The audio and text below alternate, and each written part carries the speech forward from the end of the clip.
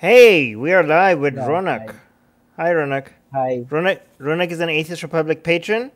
And what are we? Well, so you wanted to talk about some Hindutva reaction, outrage when people talk about caste system, right? And then you Yeah. wanted to show us some examples, and then after we talk about that, then you wanted to go back to the top discussion we were having about some Hindu scripture and some stories, Yeah. some mythology. Sounds Yeah. exciting. All right, so let's. Do you want to So it tell will be a people? continuation of the previous video. So Yeah. if you haven't watched the previous video, I mean, you can watch the previous video. Like it is Hindu atheist explain something. It is something like that. The title I forgot. So you can watch Okay. that. Okay. So Okay. I'm Cool. sharing the screen with you. Oh, let me bring it Uh, up. Oops. Hold on. Add to stream. All right, here it is. It's on the screen. Yeah. Okay. yeah, it is visible. So okay. So Mm. someone in the previous video, I was talking about especially the Devi Mahatmya, which is a text about the goddess. Sanskrit Mm. text about the goddess. So in between, I told one line that about some caste and that Bhagavad Gita and Devi Mahatmya. I mean, in some way, they give some legitimacy to the caste system, or at least they assume an Mm. underlying framework of the caste system. Like it's not like they're promoting caste system, but they assume that the caste is there and it is just there. It's a natural thing. Like they Right. assume that. Kind of like the Quran, where that doesn't say, "Hey, slavery is okay," but it just Yeah, refer yeah. or But the Bible yeah, it or the assumes that Bible. slavery is just there and it's natural. It doesn't Yes. talk. I mean, it doesn't Right. see it as a problem.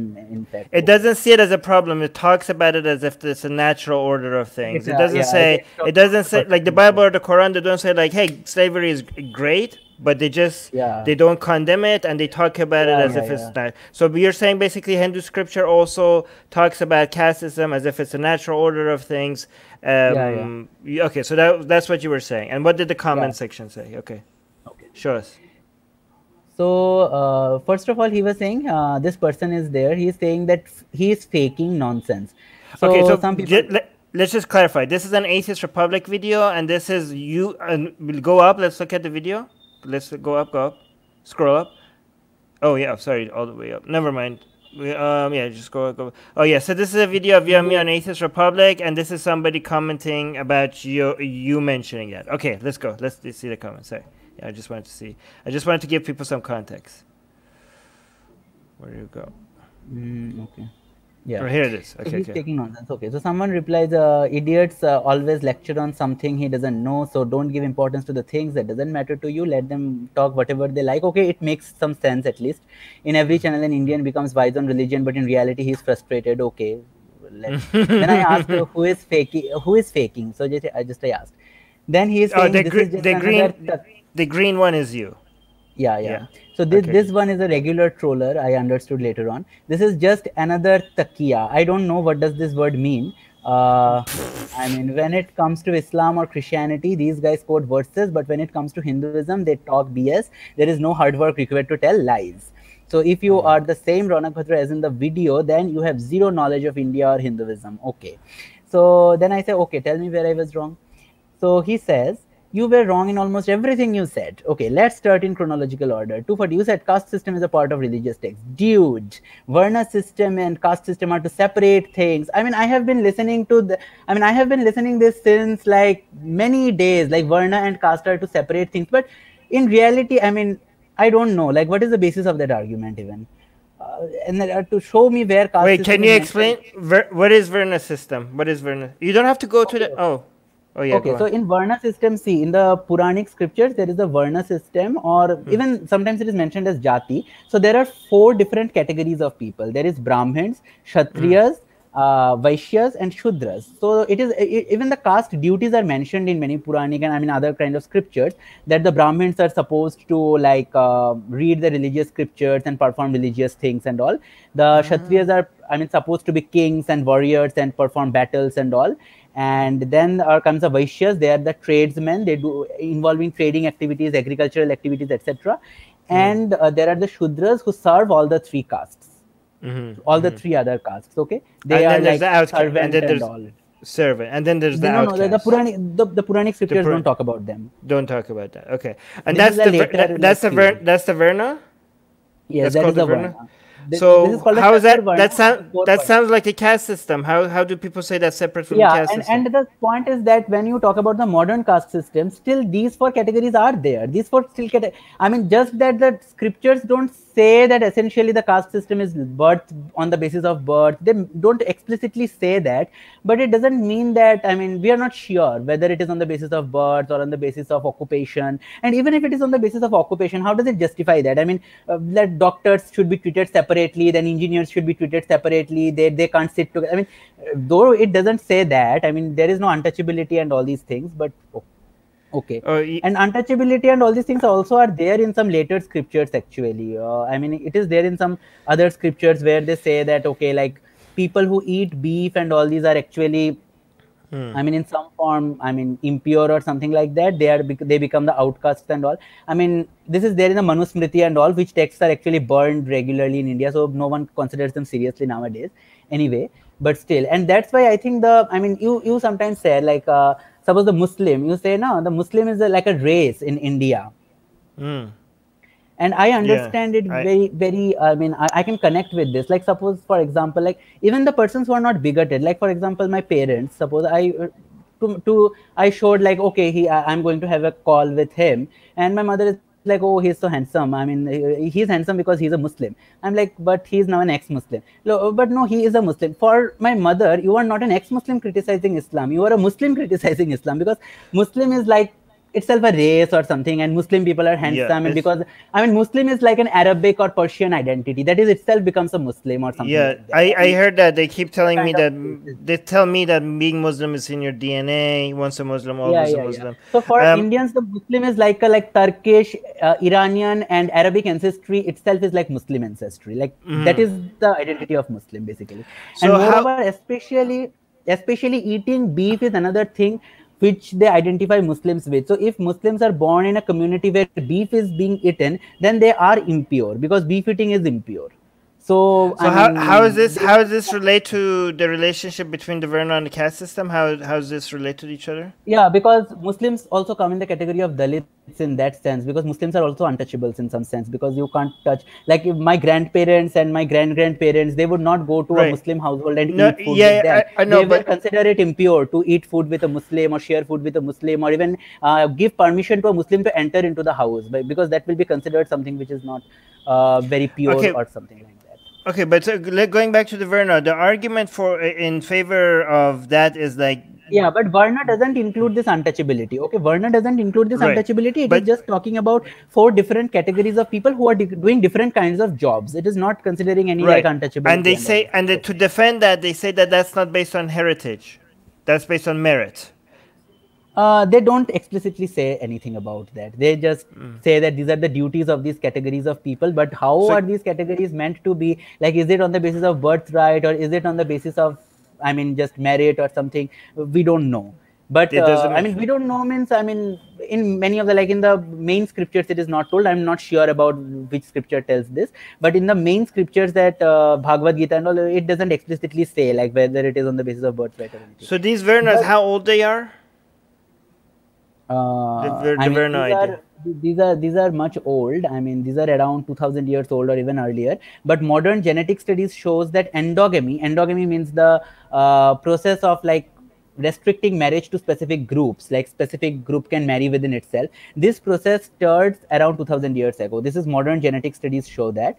So it is assumed that even if the caste system had older roots, but it became like a based on birth system, and you can't marry outside your caste. These things developed 2000 years ago. So I think that that part developed 2000 years ago, right? Yeah, but the system may be existing earlier, but earlier it may be on the basis of occupation and not on the basis of birth. Right. But later on, it became like a. So I'm gonna say this, and you tell me if this is a fair depiction of what happens. Okay, so we know based on the oldest, like some of the oldest texts, right, that whatever the caste system is today, even though it might have been different originally, it started based on some of the oldest Hindu texts, maybe in a different form, but it is rooted in some of the earliest Hindu texts. Okay, we don't know how much exactly. We don't have any proof that how much exactly it was based on heritage.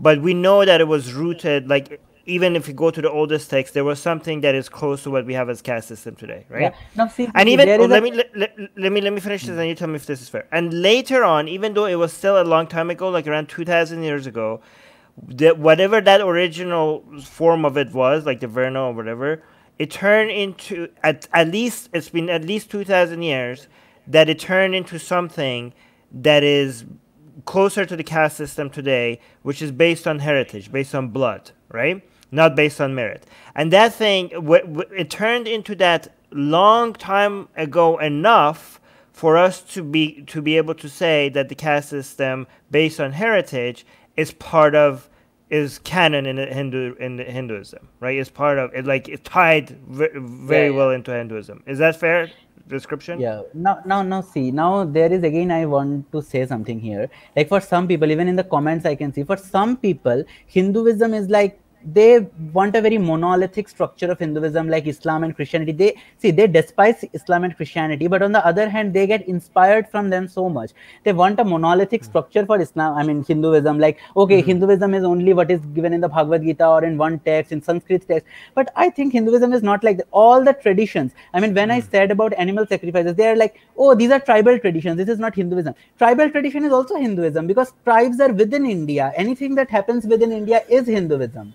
Like that is my definition. I mean, this is the academic definition of Hinduism, that it is an umbrella term for all the traditions existing within Hinduism. It is not necessary that it is there in some Sanskrit text written thousands of years ago and then only it is Hinduism. It's not like that. It can be a very recent thing, but if it is in the culture, then it is Hinduism. It's a part of Hinduism. It's very interesting because the people who want to defend Hinduism, first, they say Hinduism is many things. It's not just one, like, it's not one thing like Christianity. And then when you say, like, okay, I have a problem with this in Hinduism, and they say, oh, this is not Hinduism. And I'm like, wait a minute, you said, like, you cannot say this is not Hinduism, and Hinduism is so many different things at the same time. If this is not Hinduism, then there's a core thing that is Hinduism. And if it's a core thing that is Hinduism, then what are the fundamental things that makes something Hinduism? And if there is no fundamental thing and it's like fluid, then what I'm criticizing as part of Hinduism, then it's part of Hinduism, because you just told me that many things could be part of Hinduism. So like they want to have their cake and eat it too. Like it's weird. Yeah. And another thing is that, like, suppose in the earlier video I talked about Gita Govinda, a text which is like a 10th or 11th century text, which was written, it is about Radha and Krishna, the love between them, and I shared some a bit like erotic verses from that text. And some people are like, oh, don't mislead the people, Gita Govinda is not a scripture for Hindus and all. I'm like, okay, see, in Hinduism, there is no like authentic, yes, there are authentic scriptures, like this is like a titular, like we say Vedas are the authentic scriptures, but in reality, this is not the case. How many Hindus know what is there in the Vedas? I think 90% or 99% of the Hindus don't even know what is the content of the Vedas. They don't know. For them, like a local bhajan, that is devotional song, which was written maybe 100 years ago, or even a song of the Bollywood, a devotional song from the Bollywood, makes more sense than a song from the Vedas. So, so though titular, like it is like the Queen of England, so it is like a titular position, Vedas are the authentic scriptures, but in reality, there is no authentic scripture in Hinduism. Everything is authentic. There is no like Sahi, Galat, and all these things are not there. But even in religions that there is something called authentic and non-authentic, and part canon and non-canon, people don't know the Quran or know the Bible. That's very similar. Like that part is very similar with Christianity and Islam. How many Muslims do you think? How many Muslims do you think have read the Quran? Yeah, many Muslims don't know the Quran, I know, but the point is that still they give a whole lot of importance on the Quran, but many sects of Hinduism don't give importance on the reading. This is just like nominal. They will say that the Vedas are great, but they don't give an importance on the reading of the Vedas. Like in ritual processes in our homes, the Bhagavad Gita may be studied, or maybe the Devi Mahatmya, that the text we were discussing in the last episode also, that text is recited in pujas or worshippings. The Vedas are not recited many of the times. I'm not saying they are not at all recited, but they are not recited always. Yeah, but even when they're recited, people don't know what they're talking about. Like the Quran recited all the time. Do you want to respond to Katie? He's saying something I disagree with so much with this. I didn't understand. Modern borders of India is younger than the term Hinduism. What does it mean? Yeah, I don't know. I just thought you know. Modern borders of India is younger than the term. Okay, I mean, I'm saying like any traditions within India. Okay. So, I mean, he's saying that the modern borders of India. So, anything that exists within the Indian subcontinent. Okay, so it may also be like South Asia also. Like it may be in the South Asia, Thailand, Sri Lanka, anything that is also a part of Hinduism in some So sense. you're saying any So, ideology? Yeah. I don't know if I like your your definition, because let me challenge it. Okay, you're saying that anything. Okay, I'm hearing so much echo. Is there any way you could reduce my volume? No. I can't reduce your volume, by the way. I can... My volume, not your volume. Reduce my volume. Yeah. Okay. So you're saying, I've actually heard this definition before. You're saying any ideas that come out of Indian subcontinent, that's technically Hinduism? Any? Yeah, but I mean, see, these terms are not defined. I mean, first of all, for the Hinduism term was coined by Raja Ram Mohan Roy for the first time, and he defined it that way. Like it was the original definition. Okay, whatever Indian traditions are there, except Buddhism, Jainism, and Sikhism, because these are like organized religions. I mean, in some sense. So apart from that, whatever exists, that is Hinduism. So the atheist, anti-religious, and materialist philosophers of India, who hated. Yeah, many people consider them part of Hinduism, but But I don't. That's no. You can't steal it. Those are our people. You can't take them. Yeah, but many people consider them, like there are many naturalistic philosophies growing out of India. They consider it part of Hinduism, definitely. Like there is a Charvak philosophy, Ajivika philosophy, Buddhist and Jain philosophy also. I consider them part of Hinduism in some sense, because they are like Indian traditions. I call it Indianism more like it. I mean, I don't know how to define that. Kate is saying I would call that cultural appropriation. Oh my God. Yes, you're culturally appropriating atheism. No, it is no. I mean, actually, yeah. I will share a verse with you, Rigved from also. Okay. Wait, is Kama? Let us first talk about the comment. Okay. Okay. Like we can go on, we can argue about the definition of Hinduism, but that does it even matter much? I mean, I don't know. I mean, something which is there in the Indian culture is Hinduism for me. Anyway. Okay, so where I was, like, if you are the same wrong, okay, tell me where I was wrong. And then he says that caste system is not a part, dude, Varna system and all these, and don't give me Shakespeare to quote Christianity. What does it mean even? What I mean by that quote, divine literature like Bhagavad Gitas or Vedas, okay. You are simply a fool who doesn't know anything about Hinduism or Hindu calendar. Let me ask you a simple question. What was the age of Ram when he died? This is a response to some other person. Okay, so I can give you many quotes. Now I'm responding to him. I can give you many quotes, but you will say that the words Varna, Jati don't mean caste. Tell me what's the Sanskrit word for it. But still, let me give you one. Okay. So, mam hi partha vyapashrityepi syuha papa yonaha स्त्रियो वैश्यास्तथा शूद्रास्तेपि yanti param gatim. So this verse actually means that, let me translate a bit for you. It means that, okay, so the verse means that anyone, maybe he is, even if that person is of sinful birth, like the Vaishyas, Shudras or women, still if he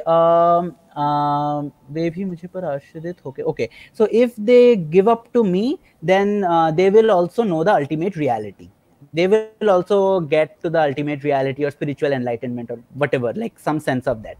So I can just exactly, translation is not possible here. So it is talking about a spiritual equality. It is saying that everyone is equal in terms of like attaining spiritual enlightenment. Everyone can attain spiritual enlightenment, but it is assuming that when Vaishyas and Shudras are of sinful birth. That is the problem I have. Wait, can you say that again? But you got cut for a second. But what? But it is assuming that the women, Vaishyas and Shudras are of sinful birth. Oh, they're of sinful birth? Yeah, the word used is Papa Yonayaha. It means Papa Yonayaha means from sinful vagina. So it means that one who is born of a sinful womb or vagina or something. So basically sinful birth. Okay. So why are they saying that being a woman is a sinful birth? I'm not sure. Maybe now some people will say that they're referring to social discrimination, and also that can be one interpretation. Anyway, but the discrimination exists. That is what I want to say. Who else is born of sinful birth? Women, and who else? Vaishyas and Shudras, the two Varnas. the lower two varnas, apart from Brahmins and Kshatriyas. The lower castes. Yeah, yeah. Okay. You have to say the English version. Okay, cool. All right, let's go. Okay. Okay, so you brought, and where what text was that? That was in the Vedas? No, it was in Bhagavad Gita. Oh, the Gita. Ooh, okay, cool. All right. So continue. now the Gita here is let me say, now the Gita, and the translation is given by an Indian Swami Tejo Mayananda. So this is they can't say that this is so they can't say that this is a propaganda translation by what can I say, some kind of some English person or something. So because this is by a traditional religious person, this translation. Anyway, now the Gita here is not promoting discrimination, but is rather talking about spiritual equality. But it can't be denied that there is an underlying assumption that women, Shudras and Vaishyas are of sinful birth. Even if Shudra and Vaishya are based on labor division, how justified is it to assume that some professions, along with women, are of sinful birth? These are excellent things as well. There are excellent things as well as somewhat problematic things in scriptures. I try to take the good and also acknowledge the problem so that we may correct it. So I said that.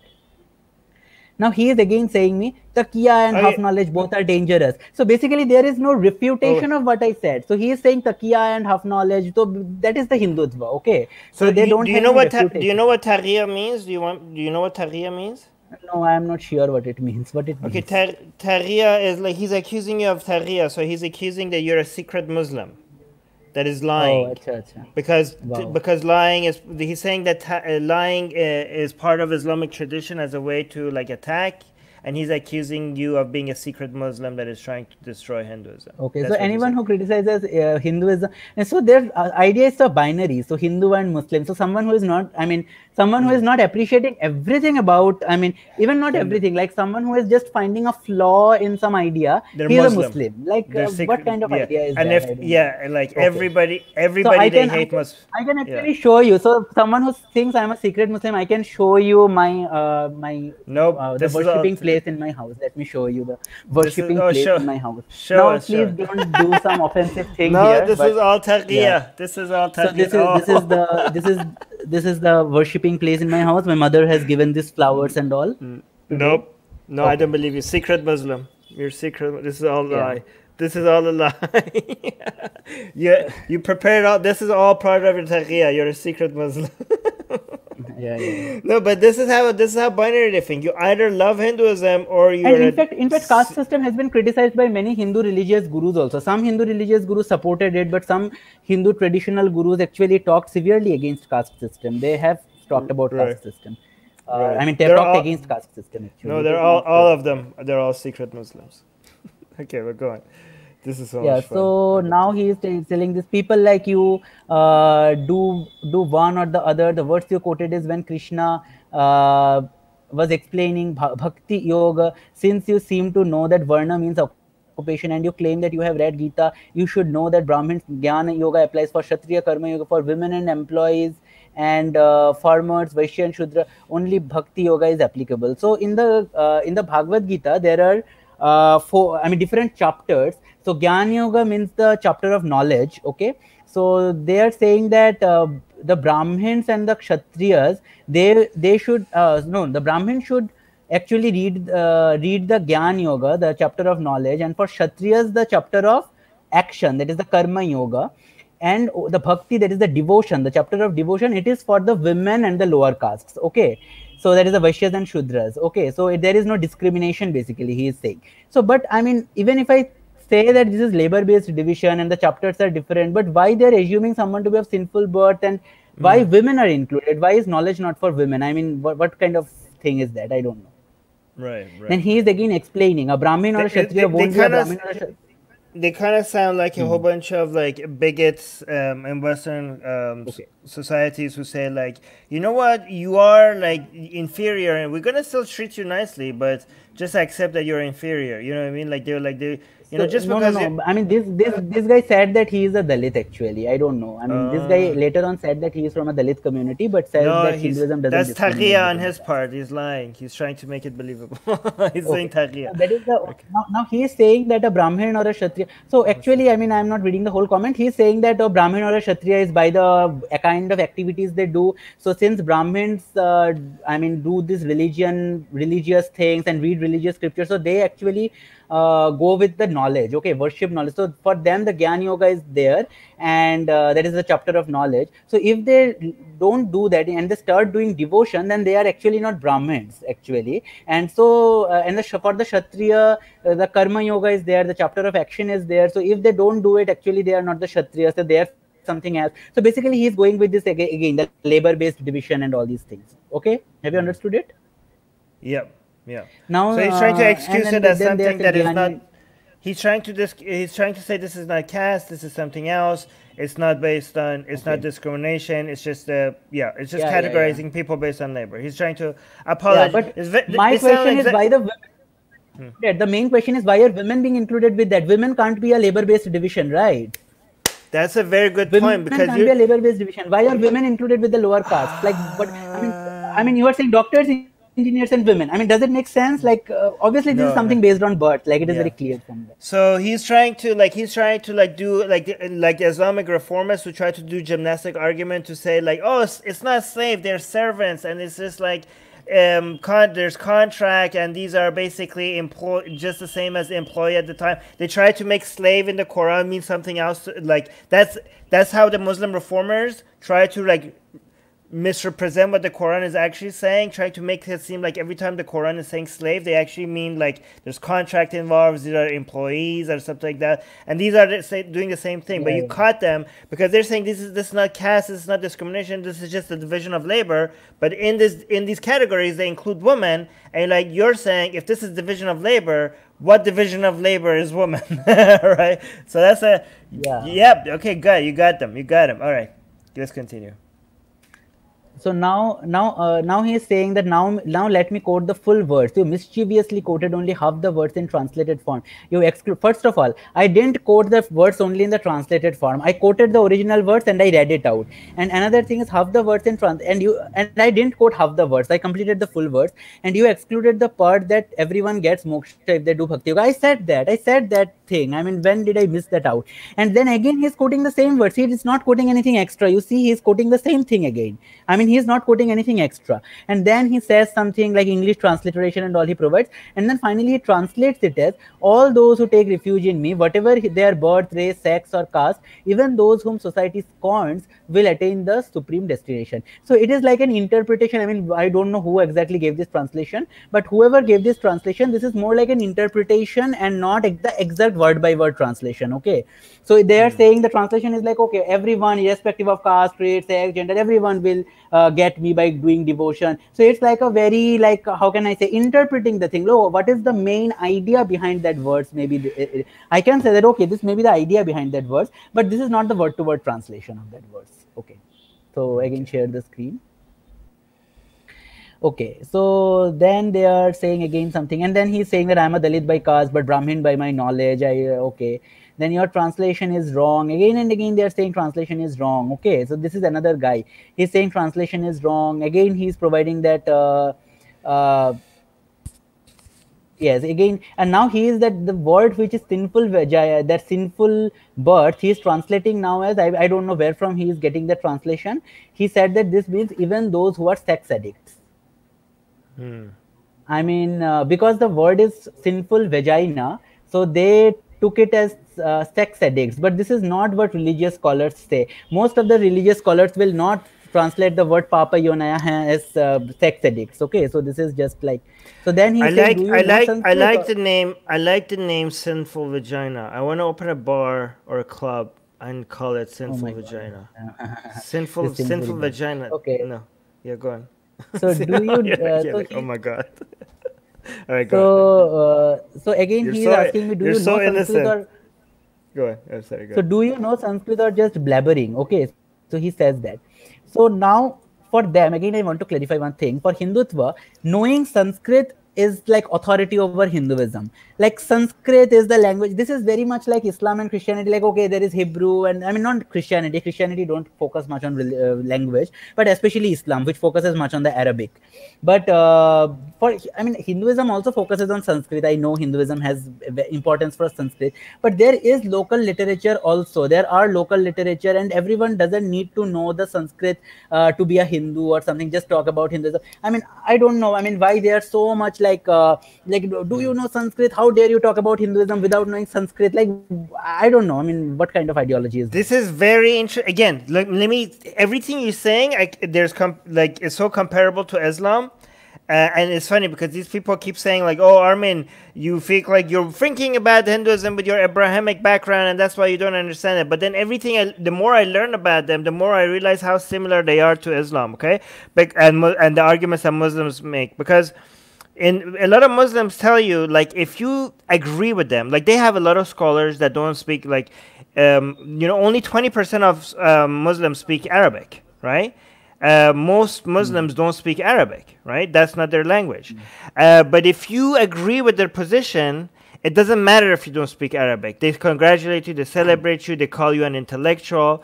But as soon as you disagree with them, they're like, well, you don't even speak Arabic, right? So how could you know? You have to read the text in the original Arabic form. And then even if you don't speak Arabic and you show that the scholars that speak Arabic agree with you, that's not good enough. You have to speak the original language.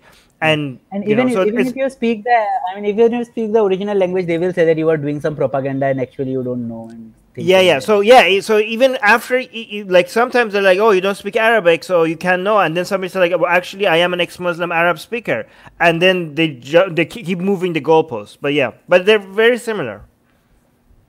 But go on. But this is like true for I mean, I will say especially Hindutva. For normal Hindu people, this outrage is not much there. Okay, so I mean, I don't know, but I think that. So you're saying that this is that's not very common. You're saying this is like unique, not very common argument. No. This is what you are saying. This is very true for Hindutva movement and the very certain section of the society who are this Hindu nationalism idea is there. But this is not true for each and every Hindus. Like for general Hindus, this may not be true. Okay. So they are not much focused on whether you speak. I mean, they have importance on Sanskrit, but still they are not so angry all the time. Like, okay, so they don't get offended with so this kind of offending movement and boycott, this kind of movement is not. It's more of a Hindutva thing, you're saying. Okay. Yeah. So then they are going on saying, do you know Sanskrit? So then I said them that I don't know Sanskrit, but I can understand some of the words, and I can clearly say the translation you are using is more like an interpretation than a word-to-word translation. Moreover, the translation I gave isn't my translation; it's by a religious scholar. So then they say, then they are not actually highlighting. I mean, they are not answering my points that I raised. They are just blabbering nonsense. Like, I don't mind any translation as long as the verse is translated completely in English. What do they mean? Like, I also translated it completely. Copy paste the link of the translation you are using. If it is wrong, I will correct you. It is a shame that you have started the name calling after. What name calling did I do? What name calling did I do here? What the hell? It is a shame that you have started name calling. He name called me Takiya and what is that was there, half knowledge and etc. It is a shame that name calling after getting exposed on the very first point you made within 3 minutes into the video. Okay, I don't have a problem. Then I'm just explaining it again and again. Then they are saying some nonsense thing, and I don't want to go into that. Okay. Then he's saying me, then the religious scholar is wrong. What? Yeah. I mean, if the translation doesn't agree with you, then the religious scholar is wrong. What kind of thing is that? Then again, very similar to Muslim. Again, guys, this is so similar with Muslims. Okay, like a lot. So you read the Quran, you don't agree with me, you didn't read it in Arabic. Oh, you did read it in Arabic. Well, you're not a scholar. Oh, you found scholars.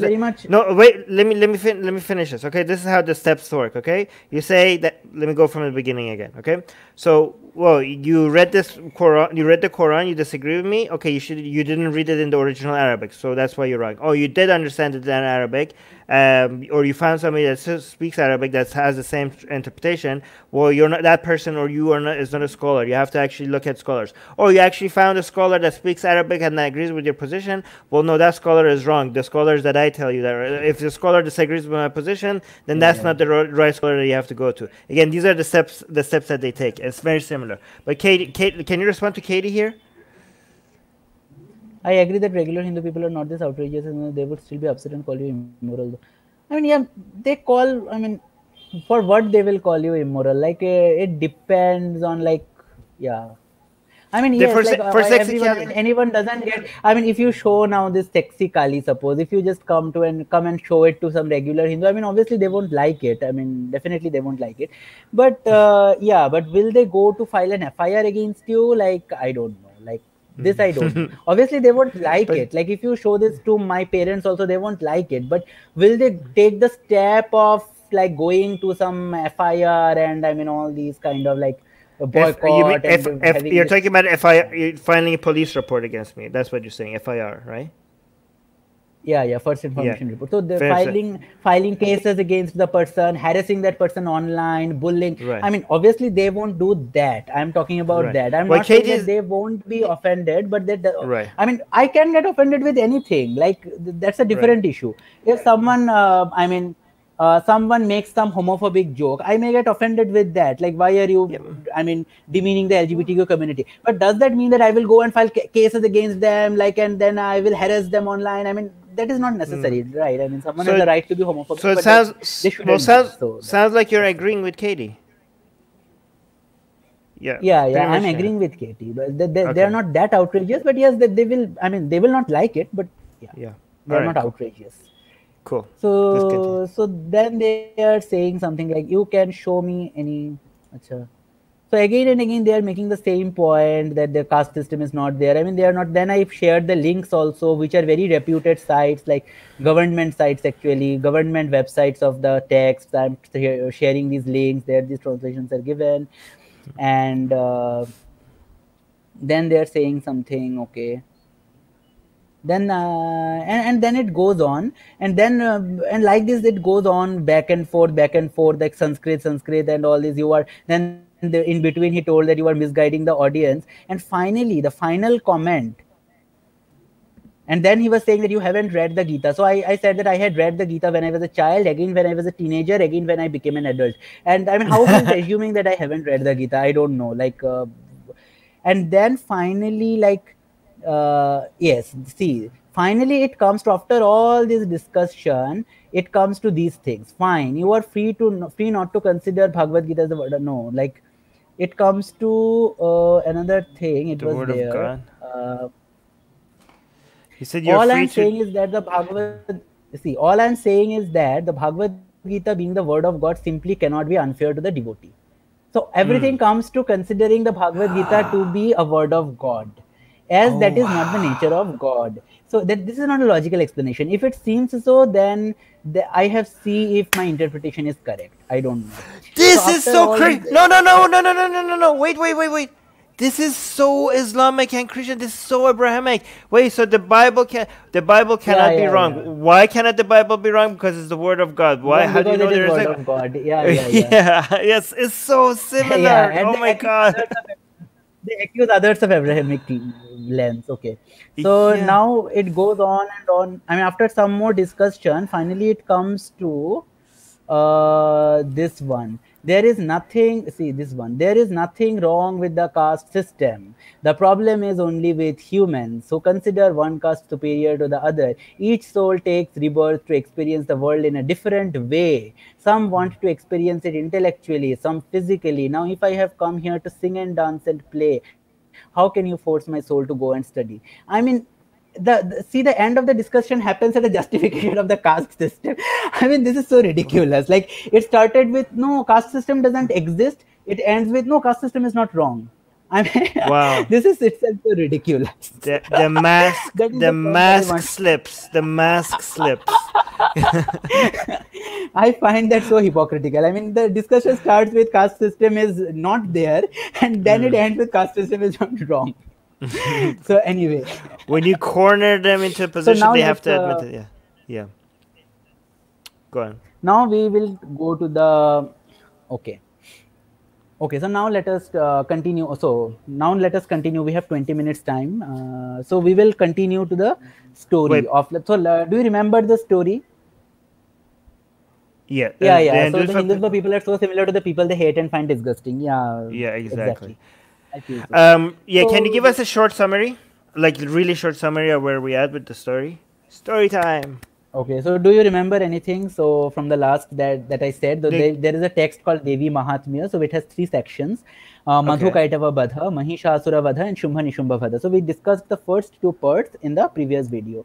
So do you remember what happens in the first part, Madhu Kaitava Vadha? No, you have to remind me. I'm sorry. These names are so hard to So remember. there is a, so in the Madhu Kaitava Vada, what happens that Vishnu was sleeping, and it is a summary. So Vishnu was sleeping and some demons pop out from the ear dirt of Vishnu, and since Vishnu was sleeping, he was just sleeping. So Brahma got afraid. I mean, they are going to attack him. So he started praising the sleep goddess, the Yoga Nidra, that is the sleep goddess or sleep.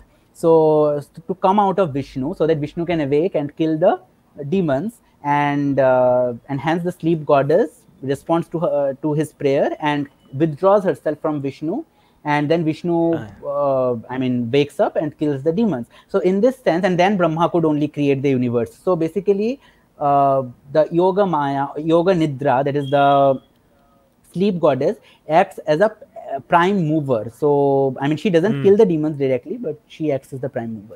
So and the next part is the Mahishasura Vadha. I don't know why this reminds me of Adventure Time with the time guy sleeping and having to dream the universe or something like that. I don't know. There's an episode in Adventure Time exactly like this. But go. So some people interpret it as like, so the world, I mean, makes sense to you only when you wake up. Your consciousness makes sense of the world. So this is the metaphorical interpretation. If you are sleeping, the world does not exist. I mean, only when you wake up, the world is created. And so then the next part is the Mahishasura, the Gita. Yeah. So Devi Mahatmya is one of the same level as the Gita for most of the Bengali Hindus. Yeah, exactly. So it is recited in the worshipping places many of the times. It is recited. So the Mahishasura Vadha is the second part of the story, where what happens that Mahishasura is an asura. He captures the land of the Devas, the Swarga Loka, that is the heavens. And what happens? He just turns them away. And what happens is that they all gather together, and their fury, the fury of all of them, the enrage, everything comes together, and the bright light comes together, and this forms a goddess-like figure. And that goddess then finally fights with Mahishasura and kills him. So Mahishasura is a shape-shifting demon. He shifts to different animals time and again, and finally he is finally the goddess is able to kill him. So this is again an interesting thing. Like in this story, in the original story, there is no mention of any boon that Mahishasura gets. Mahishasura just captures the demons. The goddess kills Mahishasura. Okay, so this is a very plain story. But in the popular culture, when they show it in TVs or just like oral stories, when they say, they will add another thing with the story, that Mahishasura, by doing some penance and all, got a boon that no man can kill him and only a woman can kill him. So this is like to justify that why boon. Do you know what is a boon means? B-O-O-N. Huh? You know, like blessings, boon. Oh, okay. I had to look it up. Okay. Wait. How do you spell it again? Boon is like so boon is like something you get. I mean, how can I say? I mean, you ask for something from the gods, and the gods give you something that is a boon. Okay. Okay. All right. So after doing some penance and all, he gets a boon so that he can't be killed by a man. So he should be killed by a woman only. And finally, the woman is created. Okay. So this story actually justifies the, I mean, in some sense, it seems like the power of a woman. On the other hand, they're also justifying like why the gods can't kill him. Like the gods are powerful, but why they can't kill him themselves? Like why the goddess is required in the first place? So in a patriarchal society, that needs to be justified, and hence they are making up additional parts to justify that. Oh, why the, I mean, why the goddess is This is required? like the Because no movie, man can like kill him. this is like the Wonder Woman movie Because where of the, where when they made Wonder Woman as a weapon against the evil, against the god of war, right? yeah, yeah. She So was such a theme created. is also there in Lord of the Rings. Yeah. Such a theme is also there in the Lord of the Rings, because there was a woman who killed a shadow monster kind of thing. Yeah. Okay. So we will Oh, talk it's about the third part. go. It's the opposite, of course. Yeah. So Shumbha Nishubha is okay. So the third part is Shumbha Nishubha Vadha. So again, the same thing happens. Shumbha Nishubha are two brothers. They capture the land of the Devas. The Devas are turned out. They go to the Himalaya mountains and they start worshipping the goddess. As I have told in the earlier video, that the goddess who resides in the form of intelligence, sleep, hunger, etc., like abstract qualities among all human beings, that goddess, we worship that goddess to come to our rescue. So it is like an abstract goddess, okay, abstract concept. So now the Parvati is a, literally means woman of the mountains. So she is passing by, okay. So to bathe in the waters of the Ganga, and she asks like, who are you worshipping? So, and at that time, from her body a bright light comes out, okay, and separates out, and that takes the form of another goddess, that is the Kaushiki. So she is fair complexioned, and she is Kaushiki, and the original Parvati becomes dark complexioned. So she is the Kalika. So that is the black goddess, okay. So so the Kalika goes to the mountains and stays there, okay. So she is the benevolent Kali, okay. So she is the smiling Kali or benevolent Kali that you see, okay, sometimes. So that I think the inspiration comes from there, the benevolent Kali. So she goes and sits on the top of the mountain, the dark Kalika. There is a Parvati basically. Now the Kaushiki that comes out, yeah. Yeah, so Kaushiki goes and like she is just sitting at some place, and Chanda and Chanda and Munda, these are two asuras who are like, I mean, Asura means demons, right? I just I mean, for the people you who can don't take know. it in that sense. It doesn't exactly mean demons, but you can take it in that sense. It is a rivalry of the Devas. Okay, so these are two groups. So, so the Chanda and Munda are enamored to see Kaushiki's beauty. So they just go and see Kaushiki, and they are enamored, and they say that, and they go to Shumbha and Nishubha and say that, oh, you Shumbha and Nishubha, see, you possess everything, you possess the heavens and everything. So you should possess that lady also. She is also like a jewel, so you should possess her. Okay. So, I mean, why is she still not possessed? And then Shumbha and Nishubha send a messenger called Sugriva to Kaushiki, and he goes and asks her like, okay, I mean, Shumbha and Nishubha are asking you to marry one of them. So she says that, okay, but I have a vow. I have already taken a vow that I will marry only the one who has defeated me in battle.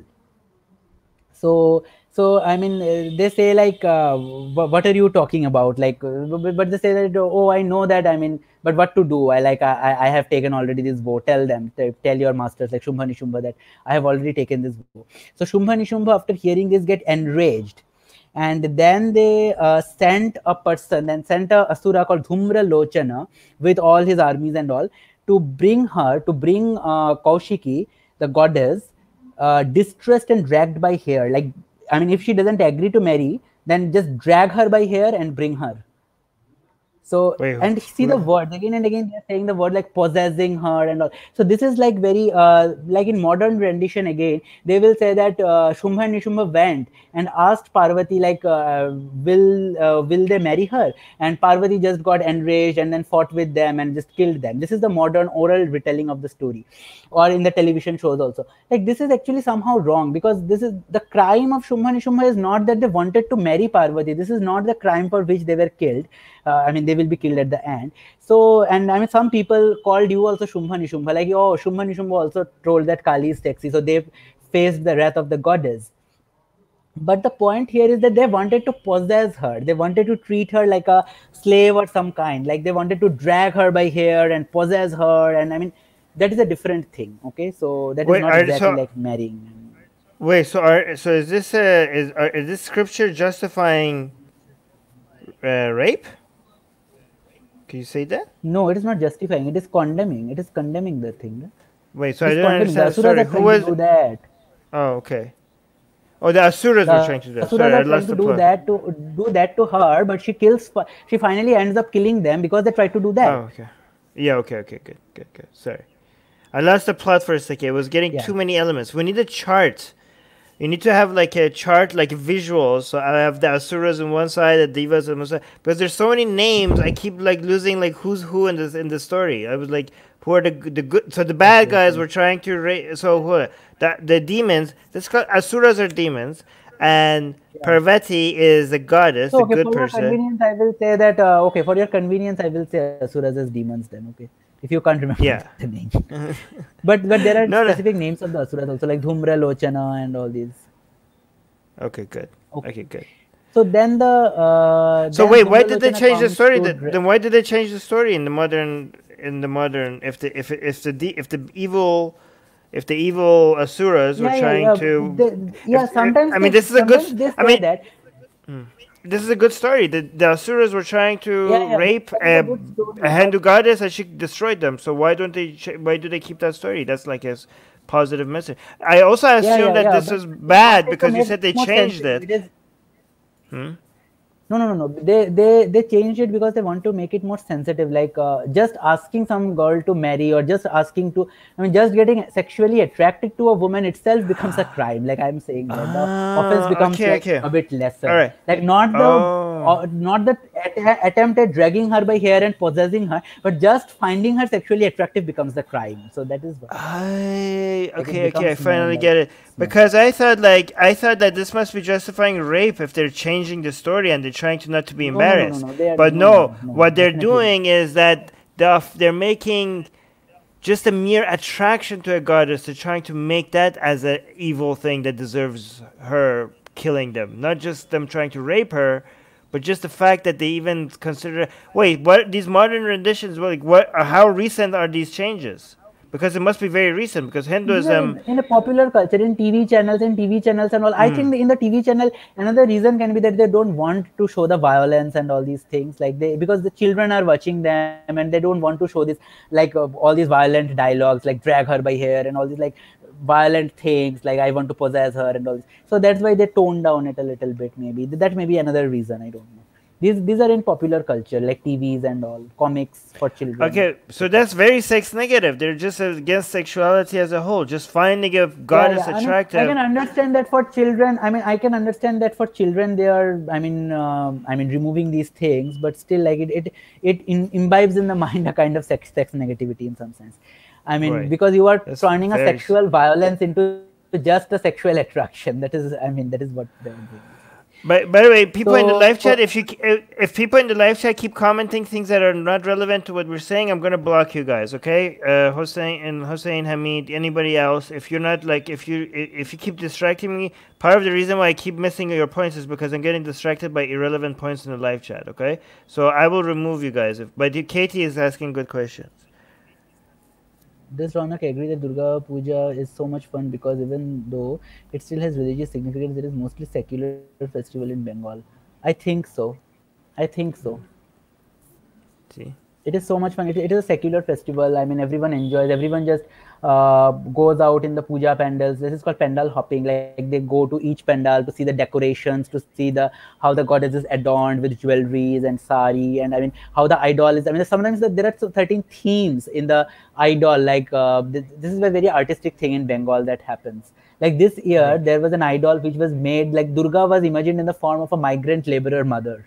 Okay, so there was a migrant laborer woman who is carrying her child in her hand, and she was having like this 10 hands. So it is like, and with her there are two daughters also. So it is like very creative art we get to see in the pandals of Bengal when we go to Durga Puja. It's not like religious, I mean completely religious. It is a like whole lot of things are there. All right, let me just So speak that's to the where it is people who from. are speaking Persian in this channel. Guys, don't speak Persian on this channel. We have Jomhuriya Bi Khodayan. If you want to speak Farsi, we already have a channel for that. That's go and find Jomhuriya Bi Khodayan. That's where I speak Farsi. This channel is only English, okay? Please don't distract me with your Persian stuff. Okay, but go on. Okay. Okay, so now she goes and Dhumra Lochana. So we were at, okay. So yes. Thank you, Kitty. Okay. So Shumbha Nishumbha, okay, so Dhumra Lochana. Don't worry. So Dhumra Just go on. Lochana is the name of the Asura. Okay, so Dhumra Lochana is the Asura that was sent initially. So he goes and says that, okay, I have to take you. I mean, will you come willingly, or we should take you dragging by here? So she says that, okay, I'm a lone woman. What can I do? Do whatever you want. So as he approaches, like the goddess makes a sound like oh sound, something like that, and Dhumra Lochan gets reduced to dust with that sound. Okay, and the lion of the goddess, with the goddess there is a lion, pet lion, so that goes and kills all the army of whatever the army was. Then next Shumbha Nishubha sent Chandamunda, then said that okay, so if she is not agreeing, first wound her and then drag her by here and bring to us, and bind her, drag her, bind her, and then bring to us, and wound her if it is necessary, if she is not agreeing. Then they go and try to do the same. Then from her forehead with the fury, the Kali comes. Dark skinned, goddess comes out. So that is the furious Kali. So there was the one Kali who remained in the Himalaya mountains, that is the benevolent Kali, and another Kali comes in the battlefield out of the forehead, that is the furious Kali. So there are two different Kalis. So this Kali, what she does, so here are certain things she holds in his hand. So sword, noose, skull-topped staff, garland of skulls, tiger's skin, gaping mouth, tongue lolling out, red eyes. These are the descriptions. So she is lolling out the tongue like, and then she's wearing a tiger skin, garland of skulls, and having all these kind of skull-topped stuff and all these things. She's a terrible. She's very fierce. So there's two Kalis? She's very fierce. Yeah, they're the same, but there are two forms of the one Kali is the one who comes out in the battlefield, and another Kali is one who remains in the mountain after the bright-skinned goddess comes out of her. So as I told in the beginning of the story, so she remains in the mountain, Parvati Kalis. Okay? Do you think it's kind of okay, correct me if I'm wrong. So the light-skinned goddesses are benevolent, and the dark-skinned goddesses are aggressive? I told the reverse thing actually. Oh wait, no, you said Kali. Isn't Kali okay? The one in Himalaya? No. Initially there was a goddess. Initially there was a dark-skinned goddess. From her, a fair-skinned goddess comes. She was benevolent, the dark-skinned one. She remains in the top of the mountain. Okay. The fair-skinned goddess comes, and from that fair-skinned, another dark-skinned goddess comes. She is the angry one. So it's like Inception: dark, fair, dark. Okay, so it could be whether you're dark or light. It doesn't matter. You could either be benevolent. Here the dark here the dark and fair may be indicating some metaphorical themes. I'm not sure. So the goddess is also. What does it represent? There is a Sanskrit word. It represents, yes. So dark always represents something bad, but it is actually represent the three gunas in Sanskrit. So this is called the Sattva, Raja, and Tama guna. Sattva is the pure. Guna means like a kind of a feeling or something like that. I can't exactly translate this word. It's so sattva means a sattvic feelings, means like kind of a purity or something like that. Sattvic. Then there is a rajasic, that is Raja guna. That means that comes from the word Raja, means king. So that is the kingly feelings, okay. And then is the Tama guna, that is a tamasic feelings, that is the dark feelings, that is the dark attributes of a person. So yeah. Dark attributes may be meat eating, sex, alcohol, everything. So the goddess is associated with the Tamaguna when she is dark, but it is also, giving the importance on the Tamaguna, like how the Tamaguna is also important in some sense for the destruction. Okay, sorry.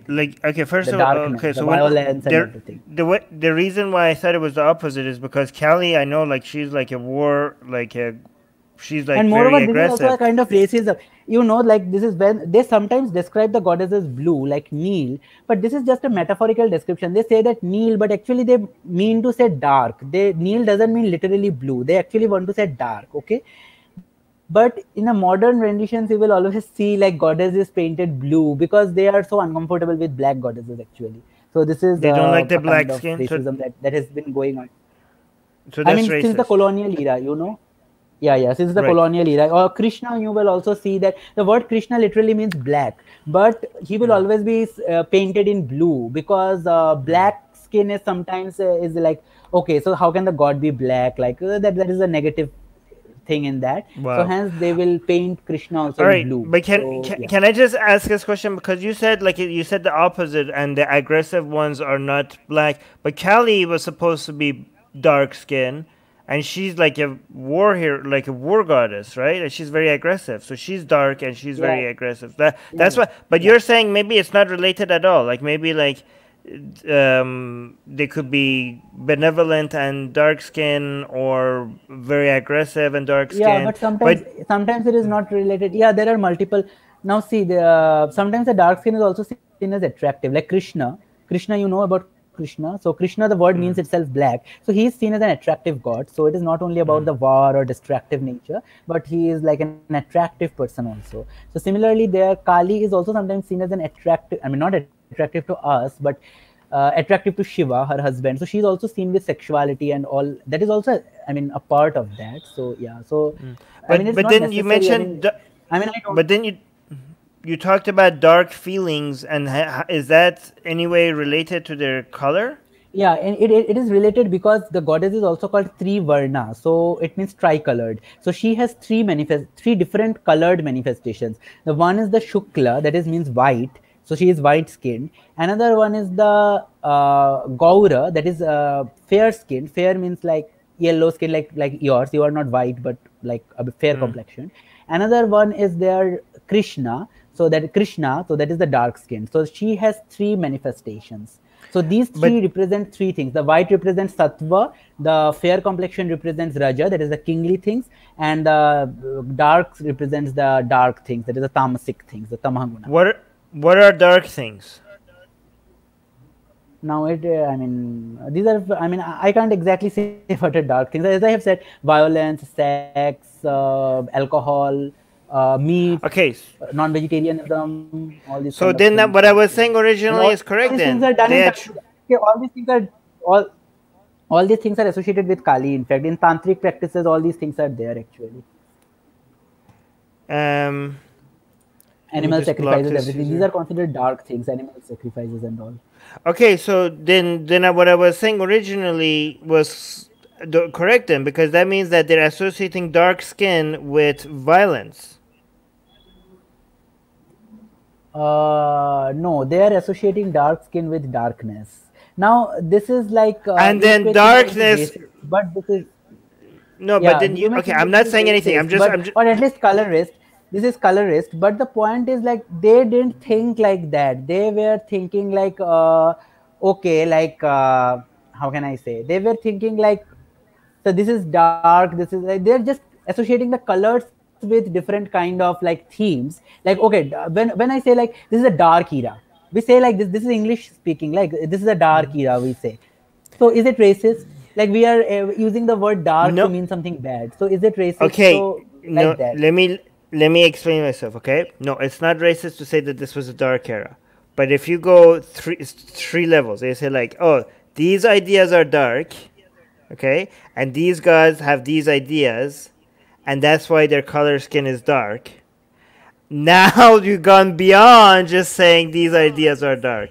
You're now made it three. You pinpointed dark ideas with the dark skin. You connected dark skin But with you have dark to ideas. understand that these goddesses are not human beings. So they So have multiple hands. They have like very yes. weird kind of imagery. Okay. So they're So it's personifications, but they're so see. personifications, but they are not Okay. So actually let colored. me explain to you. Let me explain to you. Okay, but the way I'm thinking. Okay, it's not colorist to say the dark ages. Oh, these were the dark ages. Okay, that's not colorist, right? But it would be colorist if I say the dark.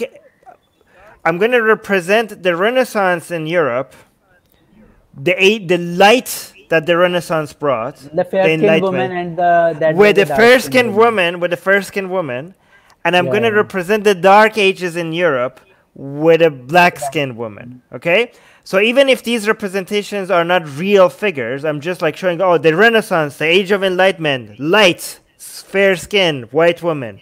The Dark Ages in Europe, I'm going to use a black woman as a symbol for the Dark Ages in Europe. Now we've gone beyond, even if these characters are fictional, I think you can see the problem here, right? Yeah. Yeah, I'm not saying. I'm just guessing. But here I think that the problem is much less, because they are not saying that Kali is a negative entity. She is the mother goddess. So you are representing the mother goddess as dark. I mean, yes, like this can have metaphorical representations, but on the other hand, this is the mother goddess, and hence I don't think. And this is we are worshipping the mother goddess as a dark-skinned goddess. I understand that they don't see it as negative. This is not that colorist. I understand that. In fact, there are other sexually attractive women in the Mahabharata and other texts also who are described as dark complexion. So I don't think that they were ancient Indians were that much colorist in nature. I don't think. I don't. More recent. Yeah, I don't think they intentionally wanted to make it seem like as if to say dark skin was bad. Okay. Because I don't think they saw as being extremely violent as bad. Okay, they celebrated Kali's violence, right? But what I'm saying is that for us, who see benevolence being better than violence, and then associating dark skin with violence, maybe they weren't seeing it as a negative thing. You're like, yeah, dark skin and violence go hand in hand, and great, we love the violence of Kali, right? But again, even just associating dark skin with violence and a good idea, more other ideas with white skin. I'm not saying their intentions were bad. I'm just saying the result could be bad. You know what I mean? But anyways, maybe I'm wrong. Yeah. So sometimes they describe you are right in some sense that they describe the violent goddesses as dark complexion and more benevolent goddesses as fair complexion. But on the other hand, sometimes, as I have told you, sometimes in early descriptions you can find that Parvati is also described as dark complexion. She is a benevolent goddess, but she is also described as dark complexion. So sometimes benevolent women are also described as dark complexion in the text, in some texts. Okay. It's just something to explore. Okay, so we don't have much time, so okay. So I was where? Oh, Chanda and Munda. So the Kali, the dark goddess, comes out of her, and she has all this violent imagery, and she is taking out the tongue, and then she goes and trample all the army just by her foot. She devours them, grinds their teeth, and then elephants, horses, chariots. Am I connected still? Yeah, you are, but you're cutting in and out. Okay. Go through it fast so that we can end. Yeah, you're good. Fast. Maybe turn off. Hear you actually. Okay, let's just end this here, because we're at the end of our time. So we're cutting in your connection. Yeah, Katie is saying Reonak is very roboty, so maybe this is a good place to cut it, and we could come back. Oop, we could just completely cut out then now. All right. Let me see. Sujiv is saying Dark Age means Kali Yuga. I think Armin is right, but don't know. Even Hindus don't know what it is right. I mean, meaning what the right meaning is. Maybe, maybe I don't know. The echo was not my fault. The echo was because of his system. So you see, right now I have 0 echo, right? Because Katie's saying, okay, I really like this guy for the most part. Oh, here he's back. Oh, let me come in. Let me just quickly read this. Katie's saying, okay, I really like this guy for the most part. My first disagreement would be that he seems to be for Reformation. For Reformation, while I am against it, he feels like a Hindu version of Imam Tawhid. All right, go on, continue. Let's do it really fast. Okay. Do final remarks. Okay. Can I get 15 minutes? I mean, because this story will end in 15 minutes. This story will end in just 15 minutes, please. Because this is, I don't want to continue it because this is just half a story. Okay. I mean, this is just going to end now, very soon. So anyway, so the Kali comes, the enraged goddess comes and devours and chews and everything. She does all these violent things. And finally, she brings the heads of the two Chanda and Munda with her and gives the original fair-skinned goddess, the Kaushiki. And hence Kaushiki names her Chamunda. So she names her Chamunda, okay, because she brings the heads of Chanda and Munda to him. Then all the then there is a mention to the Saptamatrika, there is the 7 mothers. So what happens that the other gods who are there, some goddesses comes out of them. So taking their form, like whatever the attributes of the god is, it is just like a female version of that god, and they come to ally with her, like ally her, assist her in, what can I say, this battle. And the 7 mother goddesses come, and all of them like fight again, and all these things happen, okay. And then finally there is a demon called Rakta Bija, which comes. Rakta Bija means blood seeded. So this demon is a special kind, like when a blood drops on the soil, from that a clone develops. I remember that guy. Okay, so first of all they try to kill him, but soon Kelly an comes army in. of clones. Yeah. Every time you attack him, he originate. bleeds. Every time you attack him, he bleeds, Yeah, and then a yeah, whole yeah. bunch of clothes. And the But whole Kelly bunch, comes, yeah. and Kelly comes, and she swipes the blood with her tongue from the ground, and she like so he doesn't have Then clothes Kali like starts drinking with her all the tongue. blood with her Yeah. tongue, and then what happens is that due to the blood loss and striking of the weapons, like finally he dies. And all the 7 mother goddesses and all the Kali and whatever original goddess Kaushiki, so everyone dance with joy, Alright, you're getting roboty. Ronak, you're getting roboty. with blood. You're getting roboty. So with Guys, the is it getting roboty for bloodlust, you they guys as well? dance, okay. Yeah, you're getting roboty. So then Ronak, you're getting then really. Shubha Nishubha finally comes Ronak, themselves with their armies. you're getting very Am I getting roboty. again lost? Yeah, so we have to cut it here. Let's come back to this story. I'm not sure. Yep, you're getting so roboty. Your connection is bad. Yeah, am I visible now? You are cutting in and out. And people see, yes, he was roboty, like really bad connection. Okay, let's cut this here because your connection is bad. This is an exciting part to catch up on later, okay? Next time, because your connection is not good. Not my fault. But this Cali part is my favorite part of the story. Guys, it's really hard to follow the plot here. There's too many moving characters. You know how people complain about Game of Thrones? That there's just too many elements and some people get confused? Well, at least with Game of Thrones, there's like charts. Oh my god.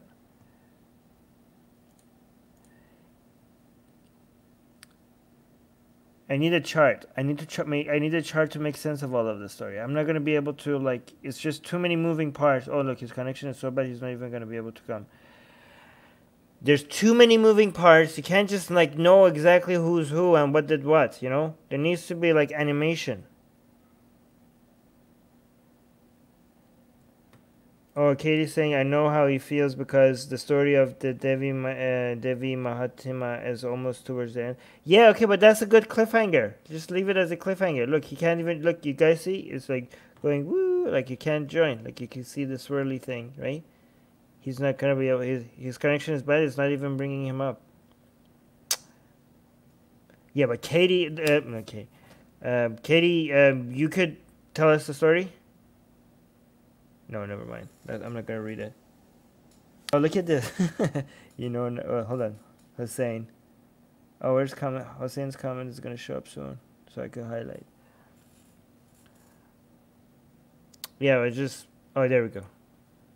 There we go. Yeah. I'm the Jon Snow in this story. I don't know anything. I like. These stories, like, think about it, guys. If this becomes a movie. How epic is that? Like you have like the enemy and Kelly is attacking her and he's bleeding and the blood drops. Like I'm imagining the Hollywood version of this and it looks so epic in my mind. Like the way I'm imagining these mythologies, like in like the way like these demons and these goddesses, they look so much better than the Indian arts that I see. Like in a cinematic version of them. Like how badass these asuras could look.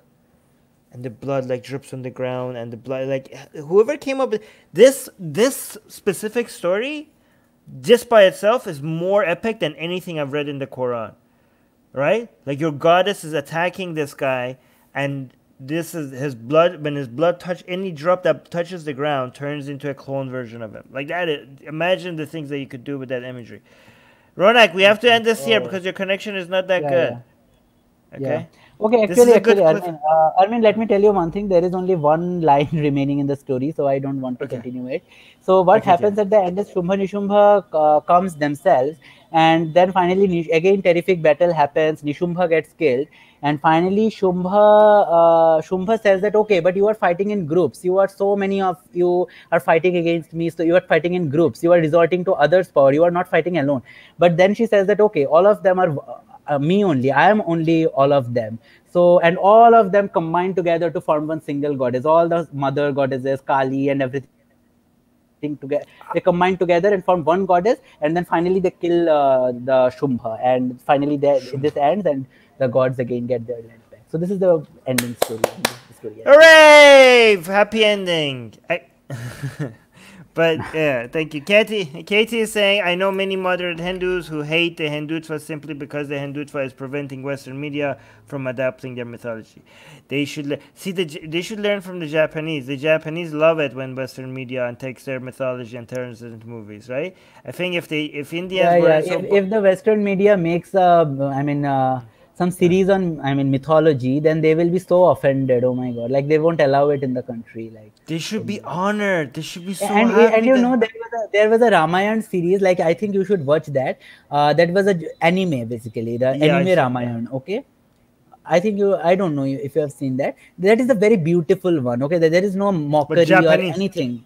Yeah, the Japanese one. Yeah. It's a very beautiful one. Like I saw it in childhood. It was Hindi dubbed, but and it was so beautiful. Okay, there was a faction of the society that was so offended with this. That how can a Japanese guy make a Ramayana? And then they banned it from the country, and all these things happened. I don't know. Like what kind of logic is that? Why can't a Japanese guy make a Ramayana? I don't know. Okay, Katie saying the Hindutva recently attacked the manga for adopting Shiva and Durga, Kali, and Prabhupada. Well, we're gonna make our own version of these as well. Atheist. By the way, guys, we have our own version of art coming. A lot of it, so support us on Patreon. Once we hit 200 patrons, we're gonna have our own art like once every week. Okay, cool. All right, cool. Finally, your connection got better at the end, so you could manage to finish the story. Yeah. Is there like a chart that I could refer to so I could know exactly which god is where and which battle happened at what time and which god came? There needs to be a chart. Like you see, like for create that then. See, a lot of people can. If you want to see a philosophical image, then I can show you one form of a goddess. I'm not going to discuss much about the origins. No, see, like a lot of people were complaining about Game of Thrones about there's too many characters. Yeah, and it's hard to keep track. Okay, but I don't know. But then there's maps, there's charts. You can see how everyone is related. You can see people's previous history. A religion as old as Hinduism, how is it that charts so easily for people to refer to doesn't yet exist? Like we should make that. We should Atheist Republic should make a chart like that and make it available. Yeah, but can we what do you think, Rona? Can we make a chart like that and then refer to it, and then that way it's we can refer to it in some cases, like what you want exactly, that is important. For what purpose the chart? So which god came to? For example, the Devi Mahatmya chart we can make. Yeah. So here's the thing: the chart should show which god comes from one god and how the creation story of each god and how they're connected, right? And then next to each line, there needs to be the Vedas or the Gita or whatever the story comes from, like the scripture, right? And then also the battles and the stories that they're involved in. There should be a website eventually that is interactive. One thing in Hinduism is that you can't connect all the books. Like this is again told, like suppose in Bible there are 4 gospels, right? So you can't connect all the 4 gospels to form one gospel because the 4 gospel stories are slightly different. And in India, like there are several books and all of them tell different stories. You can't, if you combine them, it will become it will be full of contradictions because these are different stories actually. The same. That's why you need more. That's why you need charts, because without because that would be, it's so complicated that with a charts like that you could see based on this is you have it is told like this, but in this book it is told like that. So yeah. It would be on the chart, can be like and I that. think there needs to be a website where it's interactive. Like you click on a line, and then it shows the creation, like a GIF, like a short clip will show the creation of that god, and then you click on a battle, then it shows like Kali like killing this guy. Then you should like just like, why is this not a thing? There's a billion Hindus out there, and there's like, how is this not a thing yet? Yeah. Okay, make that a thing. All right. Anyways, are you gonna make your own YouTube channel or something that we could But promote? me, Yeah. no, I don't have my own YouTube channel as of yet. If you ever Actually, do I make don't it, have that much time also, like, to do YouTube okay. now. Well, thank you for sharing your time with us. Sorry if it's hard for me to. I'm gonna spend more time understanding the story so I could like know exactly what you're referring to. But I'm sorry if it's like, this is called the curse of knowledge, like, because you've been growing up with these stories, so it's like it's so apparent for you that I should get it. But obviously, it's like the names are very foreign to me. Yeah, the names are complicated actually. Yeah, I think but the names are even complicated for some Indians. Like even the Indians who are not that much familiar with complicated Sanskrit words and all. I mean, and if they're completely alien, even for Indians, the names are complicated. Some of the names. Okay, but I'm gonna like slowly become more familiar with it because I don't want to like. I feel like you were disappointed with my understanding of your story a little bit, but I don't want to disappoint you. No, So I'm it's gonna not try. that. I understand that obviously. I mean, a person who doesn't, I mean, who is listening it for the first time. I mean, Yeah. for him, it is a bit difficult to understand these stories because. Okay. Yeah. Okay, I'm gonna try my best though, because it's interesting stories. It's fun. It's fun. I just need more visual aid. All right. Yeah, Okay, and I just want to mention one last thing. So this is about the inclusion of different kinds of things in the Hindu society. So in Bengal, what happens that the goddess, I mean, the idol of the goddess that is prepared. So there is a ritual that in the soil from which. Ooh, he was gonna make his last point.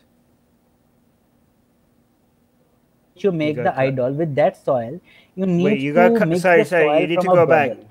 You need to go back. You got cut. Have I gone out? You're back. You're back now. Say it again. Say it fast before you get cut again. Oh, see, you didn't say it fast, and now you got cut again. All right, bring it. Oof.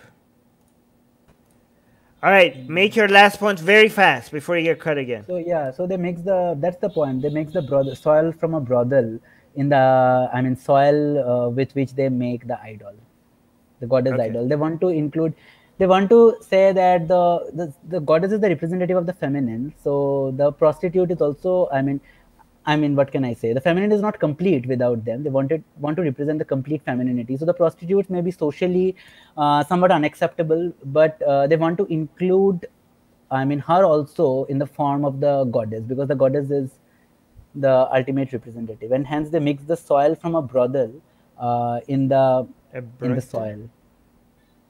I don't understand. What's brothel? That is a prostitute house. A brothel. A brothel. Okay. The soil from a brothel, they make a goddess from the soil of a brothel to represent prostitutes? No, I mean, they say that the soil is Lokhi Mati, or the auspicious soil. They say that the soil of a brothel is auspicious. Now, why they say it, there are multiple explanations maybe, but they just do it. That is the thing they do. They don't make the entire... I have no idea what you just said. They get the soil from the brothel, and what does happen? A god comes from that? They just mix it slightly with the soil from which they're making the idol of the goddess. Oh, to do what? To be inclusive? To do what, I don't know, but they say that the soil of a brothel is auspicious in some sense. Now there are multiple explanations for why it is auspicious. Some people say that those who go to visit the brothel, they leave their auspiciousness there and all this. Like, I don't know, there are multiple traditional explanations, but I don't know. I mean, I think the main reason was to include everyone. I mean, it was to give the prostitutes some kind of social status. I mean, so that the people don't despise So that's exactly what I said. They make from the soil of the brothel, they make a god, like they make an idol to be inclusive to prostitutes. That's what I said. Okay. And the goddess, they want to say that the goddess is there in the prostitutes also, because the goddess is a feminine representation of the feminine. So yeah, the prostitutes also have the goddess-like thing in them. They are also the human representative of goddess. So I like that. See, I like that. See, pause. They're trying to supportive of sex workers. That's great. That's beautiful. Good. Yeah, because the society may despise them, but it is showing that, but how can I say, we should be inclusive towards them. That is the main idea maybe behind this tradition. And I liked that tradition actually, in some sense. Okay, cool. All right, let's end the stream here. Guys, subscribe to... Oh, this is being... Guys, no, before you go, I'm going to tell everybody that we streamed this on my personal channel, Armin Navabi, but then we're going to upload it on Atheist Republic. So consider, if you're watching this on Atheist Republic, consider subscribing to my own personal channel as well, Armin Navabi, link in the description, if you're watching this on Atheist Republic.